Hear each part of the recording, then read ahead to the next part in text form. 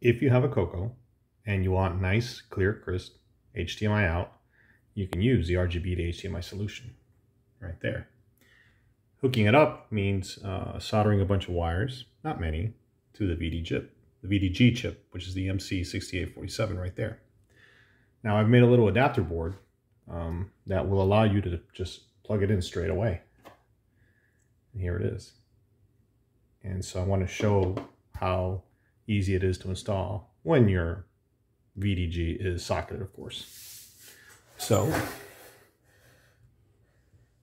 make sure that's in view there. First, I'm going to pull the VDG. Okay. I'm going to place it in the adapter. Okay. And I will place the adapter board where the VDG was. If I can get my fat fingers in there. Now it is a bit of a tight fit, but it's okay. Okay. Then you just plug in the 6-pin IDC connector.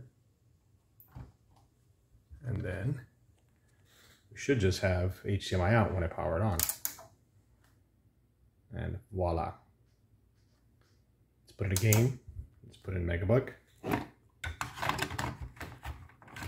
Okay.